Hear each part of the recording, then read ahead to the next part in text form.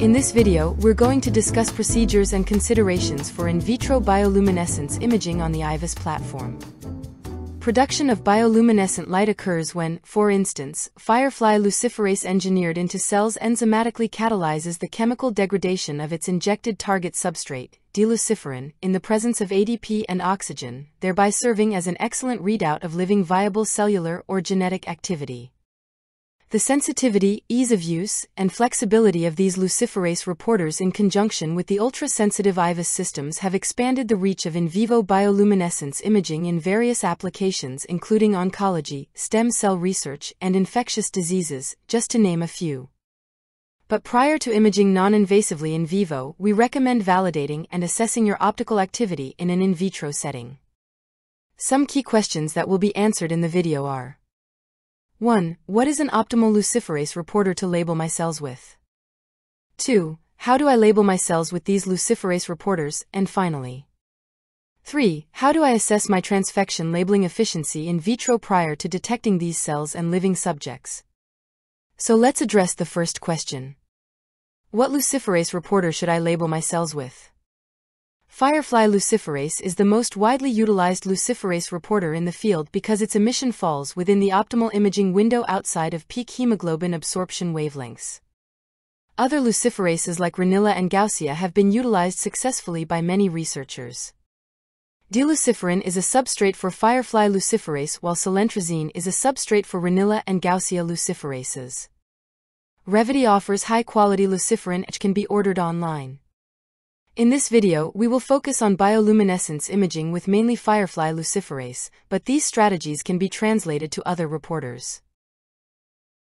So how do I label my cells with these luciferase reporters? Stable transfection using lentiviral vectors is a preferred method for labeling cells with luciferases. One can purchase a luciferase plasmid from various commercial vendors, design a lentiviral delivery system, and use conventional molecular biology techniques to efficiently transduce their cells with these proteins. Alternatively, you can now purchase lentiviral particles encoding redshifted luciferases to generate your own stably transfected cells. These lentiviral transfection kits can be ordered through our website. In addition, Revvity has a variety of luciferase-expressing cancer cell lines, some of which are also dual-labeled with fluorescent proteins. A list of these cells can also be found on our website. Once you have stably transfected your cells with luciferase, how do you assess transfection efficiency and light output from your cells by imaging in vitro? We start by adding 1 million cells in 100 microliters of media to the first well of the black well plate.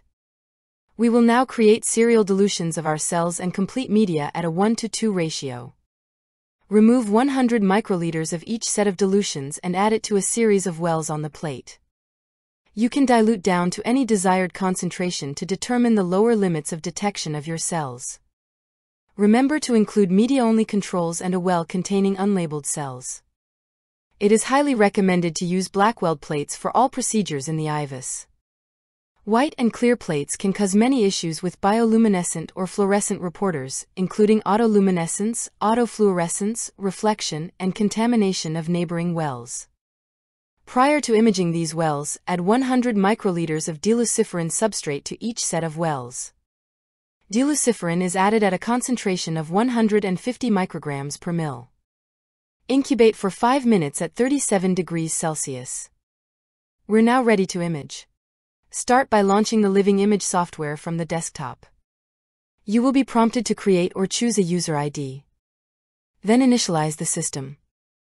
The system will perform a series of quality control checks and begin cooling the camera to its target temperature of -90 degrees Celsius. The status bar at the bottom of the control panel will change from red to green when the system is ready to utilize.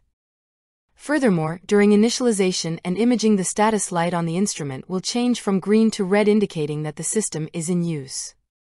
Do not try to open the door while the status light is red. Select the folder you would like to save your images to. From the top menu bar, select Acquisition and then Auto Save to. Choose the field of view. A is the smallest. Now open the system door and place plates into the IVIS. Let's briefly discuss the acquisition control panel for bioluminescence imaging. There are three parameters that one can adjust for bioluminescence imaging sensitivity: exposure time, f-stop, and binning.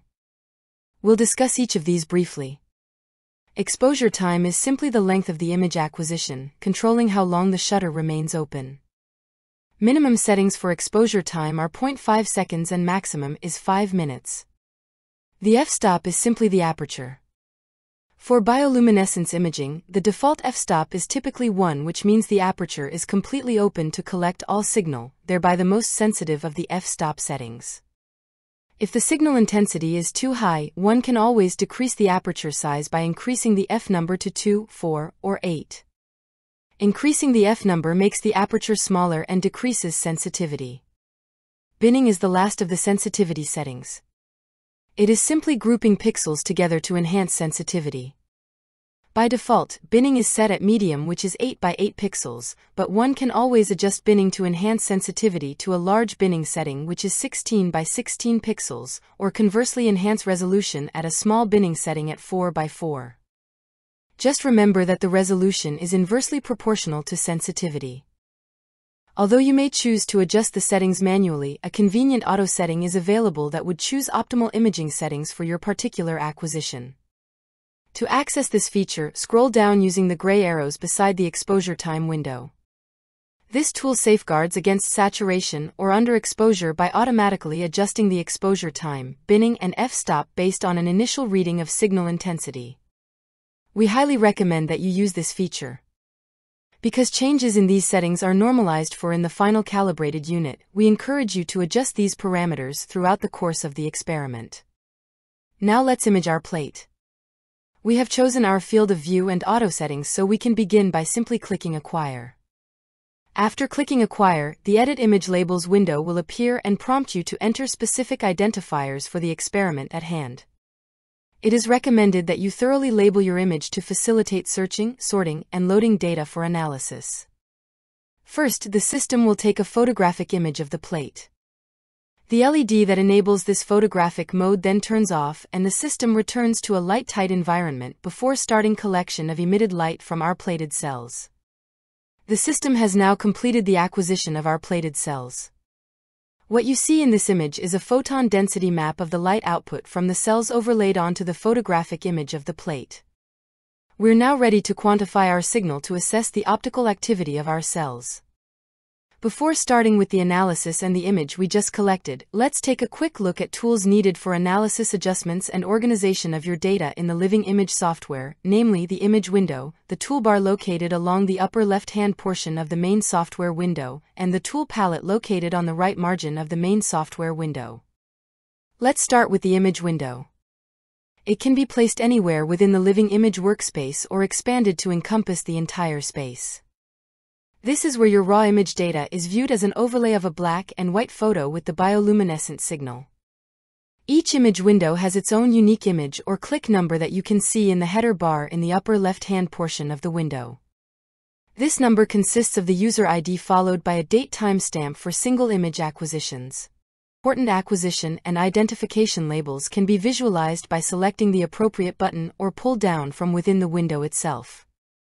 For example, click on the Info button to display acquisition parameters, the date and time the image was acquired, and other important user-defined information that you entered in the Image Labels window at the time of acquisition. You can add or edit the image labels by clicking this icon in the toolbar.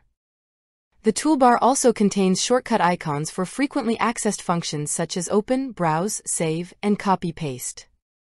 The tool palette houses all tools needed for adjustment of visualization and quantification of your data. Please note, the options available in the tool palette depend on the type of active image data.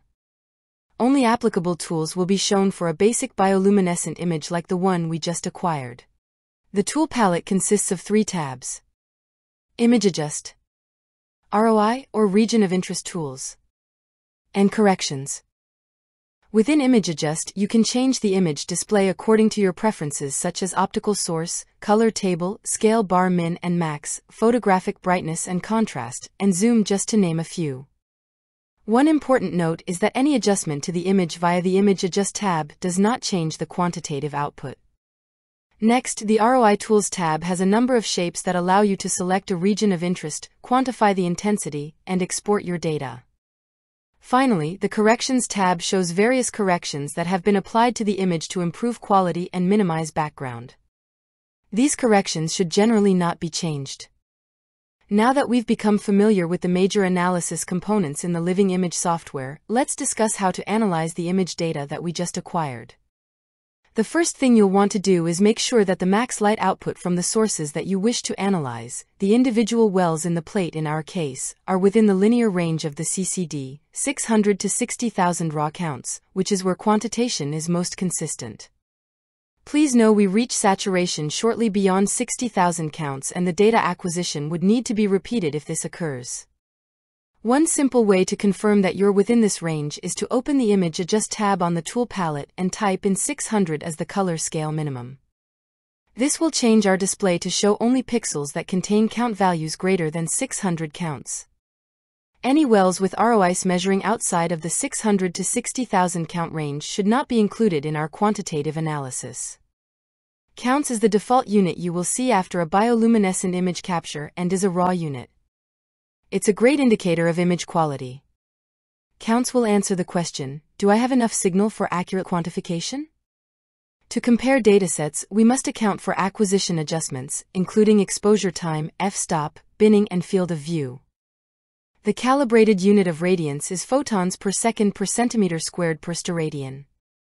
Radiance accounts for these changes in acquisition parameters and normalizes images for comparison. Two images taken with different exposure times, f-stops, or binnings can still be compared to one another if the units are converted to radians. Therefore, before getting your measurements, switch to radians from the units drop-down box. In other words, remember counts is for ensuring quality at the time of acquisition, radiances is for quantitative comparison during analysis. Now let's define a region of interest using the available tools in the tool palette. To do this, expand the ROI Tools tab. Then select an ROI shape that is appropriate for the image you'll be analyzing. For well plates, the Grid ROI tool allows you to select from several common plate formats. Then use the handles at the corners of the ROI to appropriately resize the grid so that fits over the image of the plate. If the plate is not straight, we can rotate the ROI by right-clicking the corner of the ROI. Toggle the cursor tool to rotate and adjust it appropriately.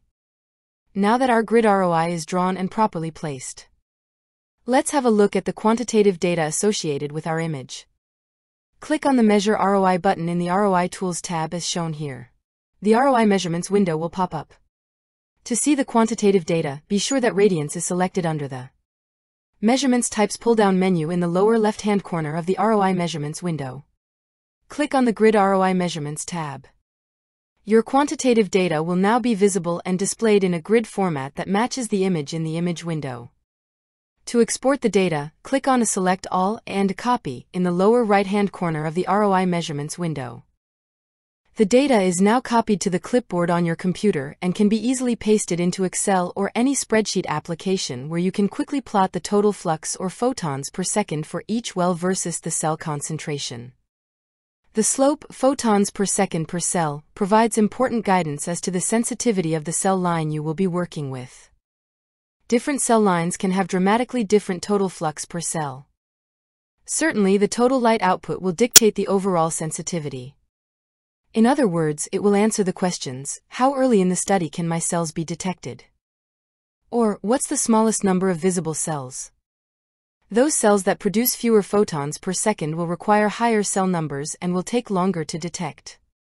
Furthermore, accurate quantitation over long periods of time or between studies using different cell stock or passages should be tested to control the light output remains consistent. The number of passages and especially the number of freeze-thaw cycles can affect the average photons per second per cell. For this reason, it's recommended to routinely perform in vitro characterization of your cells. Our in vitro analyses have provided us important insights into strategies for cell labeling and evaluation of transfection efficiency. When transfecting cells for the first time, please ensure that you repeat this procedure a few times a week to assess the stability of expression over an extended duration of time. Also ensure that you test their growth and viability and directly compare to the parental strain to elucidate the impact of any transfection on cells. Furthermore, such in vitro assessments of light output in transfected cells also offers valuable information on stability of light activity and potential in vivo sensitivity before you move into imaging live animals. Once these preliminary characterization studies are complete, you're now ready to move into the in vivo phase of your work to assess biological activity of your cells in live animals. Please do not hesitate to contact your local Revity applications scientist if you require further assistance or have further questions. Thank you.